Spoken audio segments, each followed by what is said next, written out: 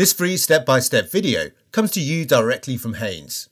You can complete more than 200 jobs on this vehicle when you purchase the complete Haynes online manual at haynes.com. Air filter renewal.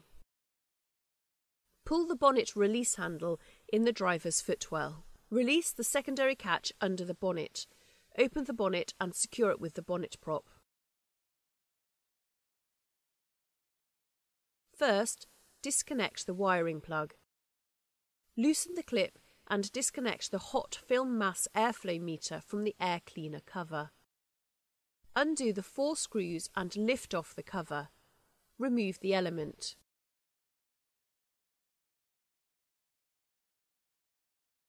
Wipe out the casing and cover using a cloth, then vacuum the filter housing using a brush to help remove any stubborn dirt. Fit the new filter, making sure that the rubber locating flange is uppermost. Replace the cover and secure it with the 4 screws.